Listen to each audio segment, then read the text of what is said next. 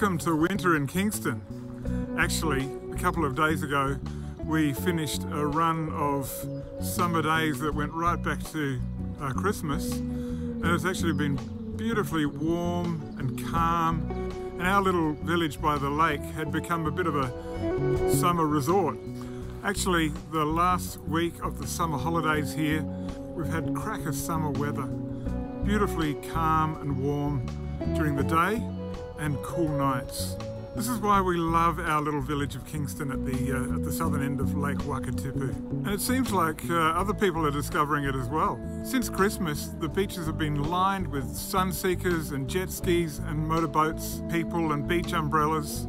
You'd think we were somewhere in the North Island. So just before this new winter weather set in, we decided to head down to the beach, take out the kayak for its first outing this summer. And it was also a chance for me to try out my new Christmas present. We decided this Christmas to add an action camera to my photographic tools.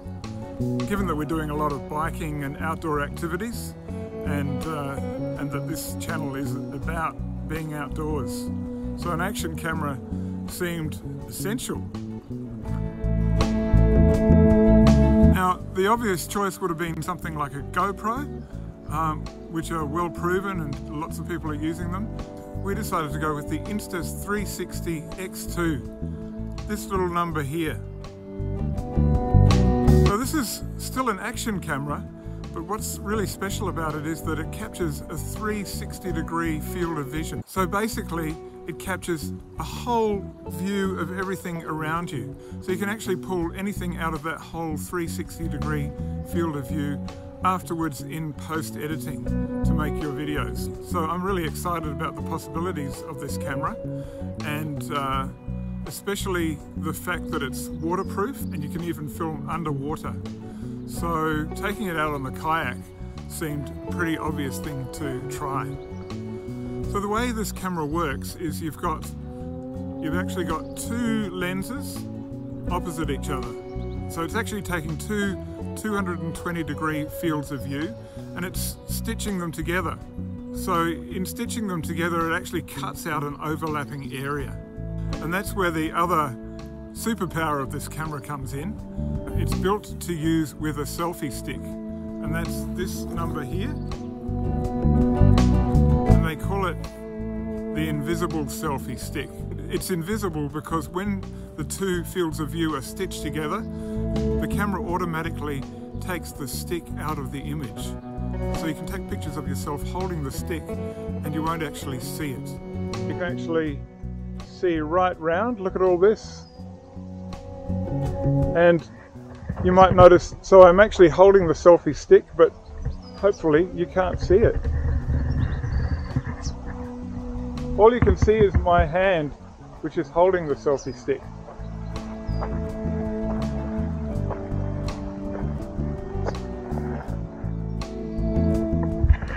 Amazing, isn't it? Now watch out for this in some of the shots in this video.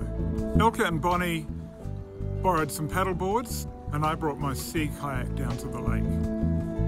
As so often happens, the moment we decided to head down to the beach, the clouds started rolling in, but luckily the calmness and the warmth was still there, so we had a great afternoon on the beach.